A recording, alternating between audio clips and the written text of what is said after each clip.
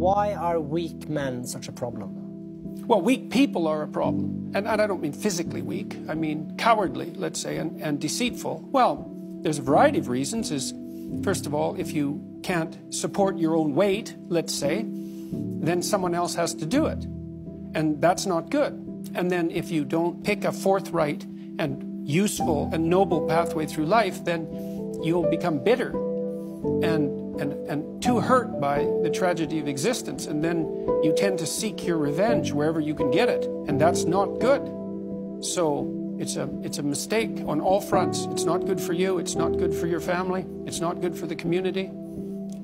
It's certainly not a good medium to long-term strategy, because life is very, very difficult, and you have to be prepared for that.